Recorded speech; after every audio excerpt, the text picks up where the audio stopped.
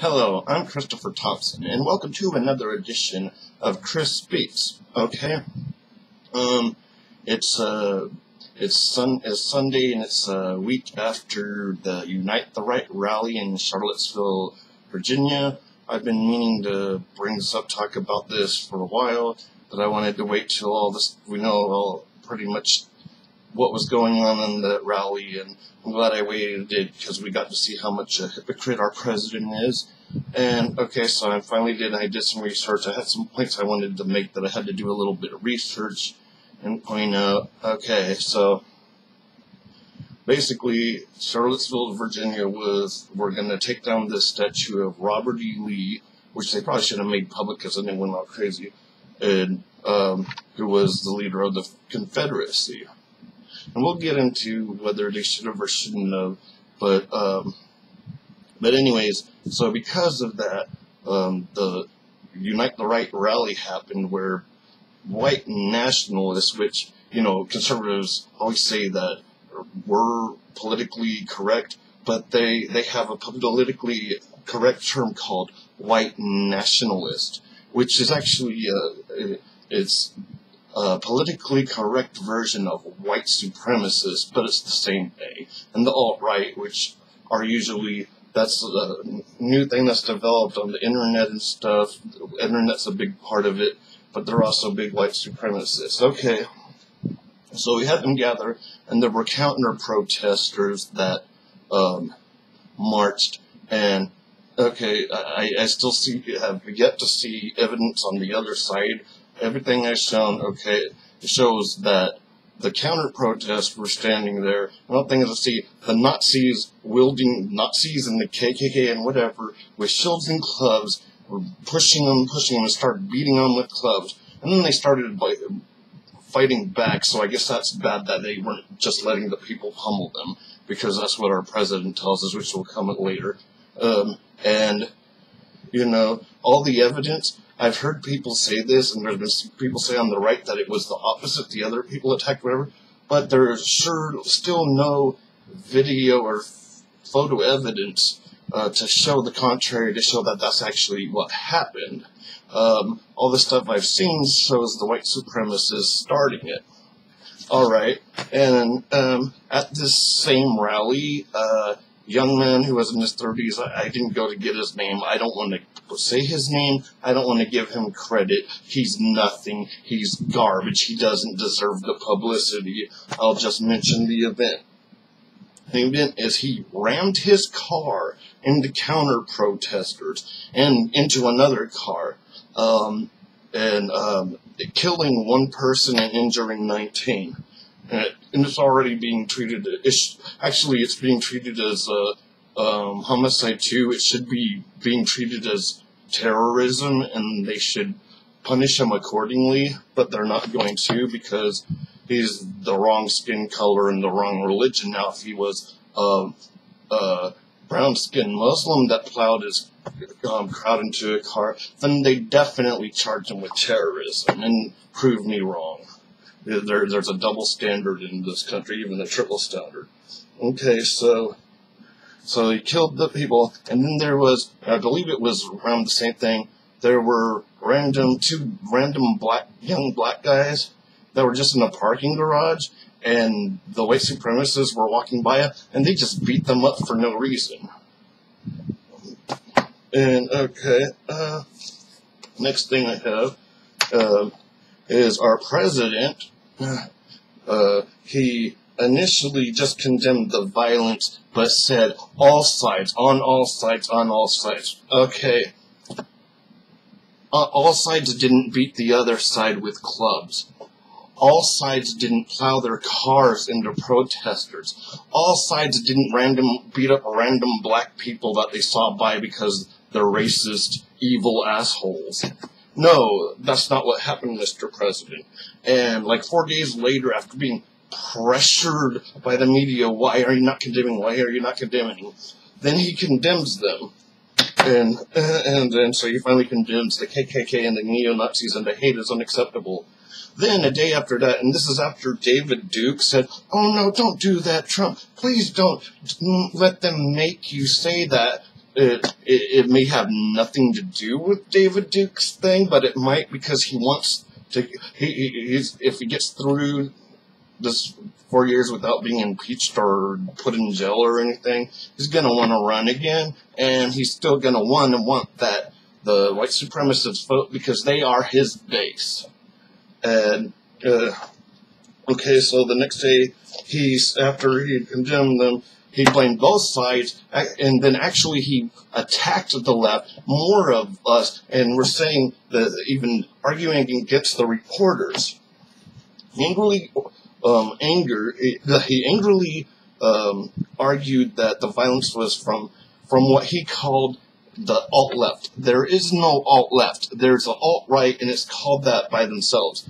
The people who came up with the idea alt-left is Fox News, and they don't know what they're talking about. No such thing as exists. And then he also said, well, the people on the side who were part of the protests, protesting the thing came down. Well, they can't all be Nazis and all that. They must be decent human beings. Yes, because decent human beings, nice, normal people, march alongside neo-Nazis, Klan members, other white supremacist groups that hate anyone who's not what they consider pure white, including Jews, most Jews are white, but they're not the right kind of white. They don't like anyone who's brown or anything. And if they find out, like, one of their own takes, like, one of those ancestry tests that they make sure they don't hang around anyone that has any black blood in it, which is funny because they probably all do. And maybe they shouldn't take those tests, because they'll probably kill themselves when they find out that they're not pure, whatever the hell that means. And he said, oh, well, what about the alt-left that was beating people with clubs? No, Mr. President. Those were the white supremacists who were beating people with clubs. Those are the people that did it. These decent people, and I'm calling people out, especially if you call yourself a Christian and you're aligning yourself with somebody who's full of hate, somebody who protects Nazis, who stands up for Nazis and the KKK and all these racist groups, you're not a Christian. If you say, oh, well, I'm not a racist, but you voted for a racist, misogynist, Islamophobe, homophobe. That's who you voted for. So obviously you agree with that, or you wouldn't vote for the person. If you continue to support him, you obviously agree with what he's doing. If you don't agree with white supremacy, if you don't agree with misogyny, if you don't agree with Islamophobia, if you don't agree with xenophobia, which is a fear of immigrants, which the Trump presidency really does have, since now even legal immigration, they're trying to keep it down to only people who, 1, have a lot of money, 2, have a skill that's needed in this country, 3, already speak perfect English. So yeah, and if you voted for him, and you support him, and you stand at him, you say you're not a racist, but you're obviously okay with it. You say you're not these things and that things, but you're obviously okay with it. And once again, our wonderful president, Donald Trump, yes, I'm being sarcastic, used his alternate facts, which means lies or just straight up bullshit. Okay? So now let's get down to the statues and what they represent and what the Confederacy represented. Okay, so you got many people in the South, you got a lot of people on the right saying, well, the statues are part of history. Well, yeah, but put them in their proper place. Put them in a museum about the Civil War. Don't put them in front of courthouses or in city squares or in parks. And those statues weren't put up like during the Civil War or right after the Civil War. They were put up during the Jim Crow era. And the purpose of them was to glorify the Confederacy, whitewash history, and intimidate black people who still in the South in the 40s, 50s, 60s, only not until like the middle of the 60s did they finally get any kind of rights. So they weren't enslaved, but they weren't even free until, they didn't even have any freedoms till the mid to late 60s. Okay, so that, and these statues, that's what they were for. They were put up there like in the 30s and 20s or whatever. And there's one, I think it's in Massachusetts, they say that because it's on a national park, I guess they couldn't tear it down, but they covered it up. And this goes, it's funny, I just watched this video, and this goes into what I'm getting into next, is that was put up by, I think, the Daughters of the Confederacy or something. And they're the first people to say that the South didn't secede over slaves, they seceded because of states' rights. They're partially right on that. They did secede because of state rights. The state right they wanted was slavery. Straight up, that's what they wanted. And hold on, let me get to my things. Okay. Yeah, okay, I was going to, they claim that it has absolutely nothing to do with slavery. It was states' rights. It was other things. But I am still going to stand with the real facts, which are they seceded from the Union because of slavery. I will back that up with facts in a second.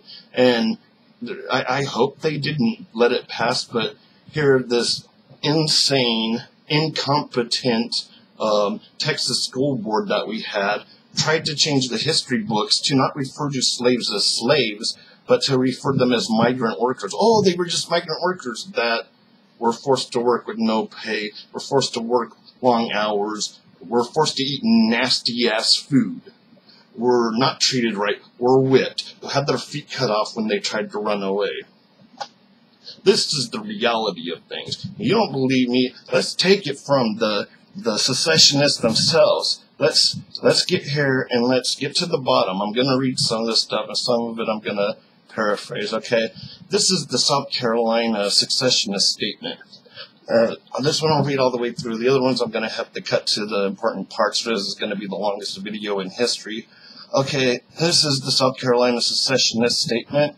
Why they seceded from the Union. The ends for which the Constitution was framed are declared by itself to be to form a more perfect union, to form a more perfect union, establish justice and ensure domestic tranquility, provide the common defense, promote general welfare, secure the blessings of liberty, or citizen or posterity.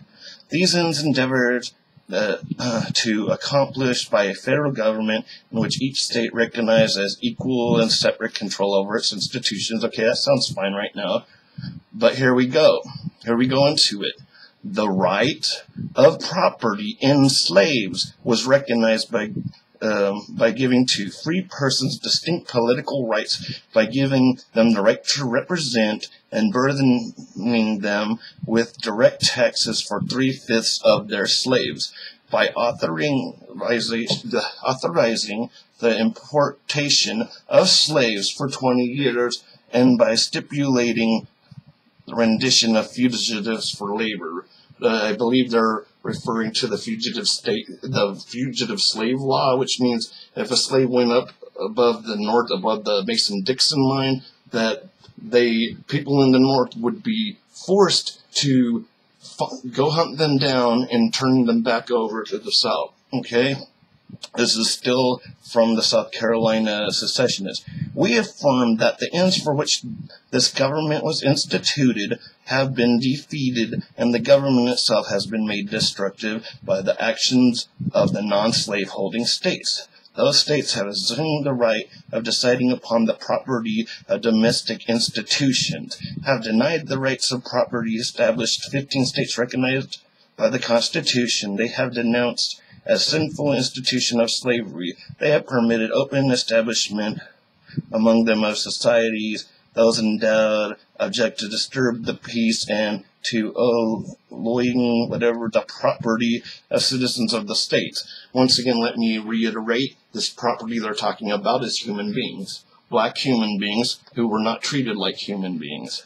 They have encouraged and assisted thousands of slaves to leave their homes, and those who remain have been incited by emissaries, books, and pictures to servile insurrection. Yeah, because they didn't like being owned and beat and overworked and not paid and being fed and made to eat freaking ham hocks and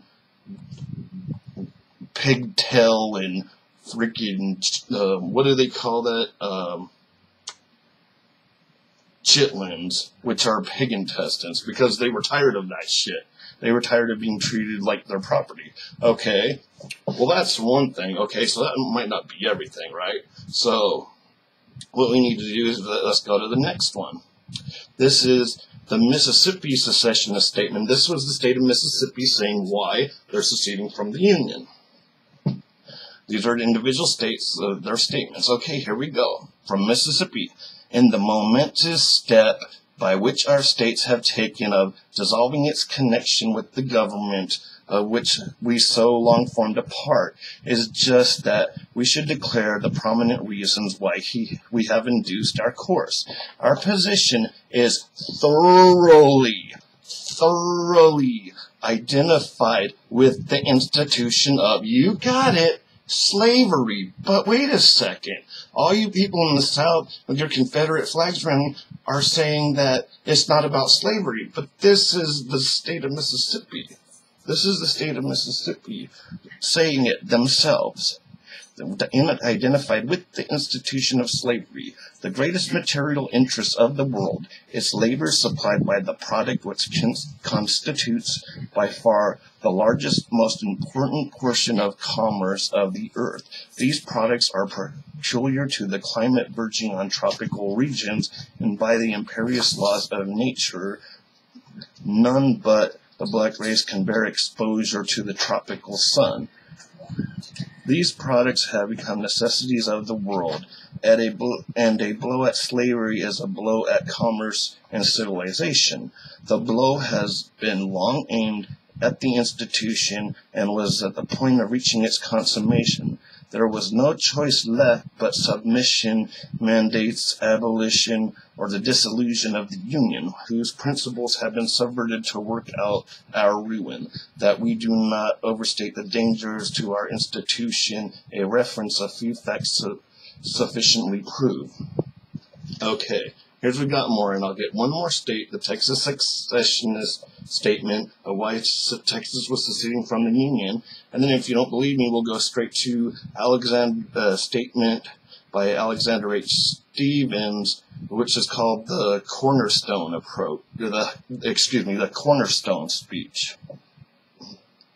Okay, but let's go to Texas. Texas secessionist statement. If you're not convinced yet, here we go. Why Texas seceded from the Union. We hold as undeniable truths that the government of various states and the Confederacy itself were established exclusively by the white race for themselves as their posterity, that the African race had no agency in their establishment, that they were rightfully held and regarded as inferior and a dependent race, and in that condition only could their existence in this country be rendered beneficial or tolerable. And it goes on to this, saying that in this free government, all white men and of right ought to be entitled to equal civil and political rights, that the servitude of the African race as existing in these states is mutually beneficial to both the bond and free, and abundantly authorized and justified by the experience of mankind, and revealed will the Almighty Creator as recognized by all Christian nations, while the destruction of existing relations between the two races as advocated by our sectional enemies would bring inevitable calamities upon both and dissolution upon the 15 slaveholding states. Okay, so we have 3 statements from states of why they seceded from the Union. So far, they've all stated slavery is the main reason. but we're constantly told by people who fly the Confederate flag and are about Southern pride about how it's not about slavery. Okay, so here we go. This is an excerpt from the Cornerstone speech by Alexander H. Stephens. I just cut to the point because it's a very long speech. And he's talking about the South, the Confederacy. Its cornerstone rests upon the great truth that the Negro is not equal, that slavery and subordination to the superior race is his natural and normal condition. His natural and normal condition. They are saying that the whole purpose of black people being there was to be the slaves to the white people. Okay, so that's coming from 3 different states. That's coming from the vice president of the Confederacy. So no, the Confederacy, the secession from the Union had everything to do with slaves. Everything to do with slavery. It was not about state rights. The only state right they were worried about was their right to own human beings. And this is what you're fighting for when you're fighting for these statues. These statues that I'm going to, once again, let you know were not put there during the Civil War, after the Civil War. They were put there in the 20th century, during the Jim Crow era, putting in places of parks and town squares and in front of courthouses to glorify and whitewash the Confederacy and the Civil War and to intimidate black people so they would keep them in their place. That's what it's all about. That was what the Confederacy is about. And that's what these guys who were protesting there in Charlotte, the removal of these Nazis and these KKK members, alt-right, white nationalists, which is, like I said, is just a politically correct term for white supremacists. That's what they're for. That's what they're standing up for. That's what they care about. That's how they feel. They believe that they are superior to every other race and that they're this wonderful, pure white race, which I'm pretty sure nobody in this country is, if there's even such thing as a pure race, nobody is. Not in this country.